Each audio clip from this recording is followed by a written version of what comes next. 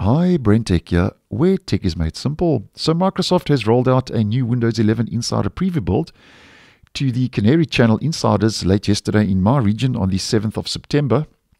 And this week's build is 25947. Now, when it comes to so-called hot off the presses features, there's not actually too much going on this week in the Canary Channel. We get a Microsoft Store update, which we'll look at shortly. But over and above that, there's just fixes that have rolled out for previous known issues.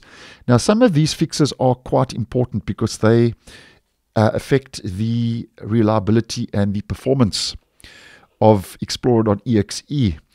Now, just to go through some of these fixes, if you are interested in developments in the Insider program, Microsoft has rolled out a fix that impacted the ability to type for some insiders. So that's a typing bug that has been addressed. And they fixed a few issues impacting Explorer.exe.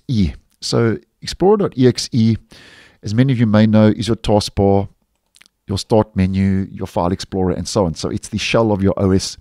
So a couple of these fixes are reliability and stability improvements that have rolled out. They also included a fix that fixes an issue that was causing File Explorer to crash. So that's an important fix.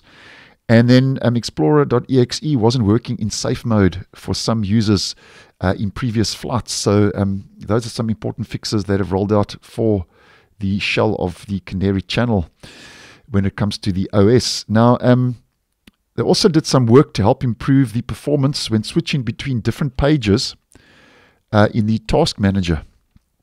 So basically, if you're heading from processes to performance to app history and so on, that bug has been addressed, moving from different pages in the Task Manager. And they also fixed an issue causing some insiders to see an unexpected pop-up after the latest snipping tool update for the actual snipping tool app. So those are the fixes that have rolled out for some of those previous known issues, which is always a good thing when known issues get addressed. And at this stage, though, there is one new known issue where some popular games may not work correctly in the Canary Channel. And then just quickly mentioning that Microsoft Store update, which I did mention yesterday in the beta channel build that rolled out, and those beta channel builds that were made available, where Windows insiders in all channels running version 22308.1401 of the Microsoft Store and higher will see the following improvement rolling out. You get a new Game Pass page, as you can see from the screenshot provided. And Microsoft says with this new experience, you can learn about Game Pass benefits such as exclusive games, deals, free perks, EA Play, and a whole lot more. So that's the Microsoft Store update rolling out now to all insiders in all channels. And that's more or less what's new.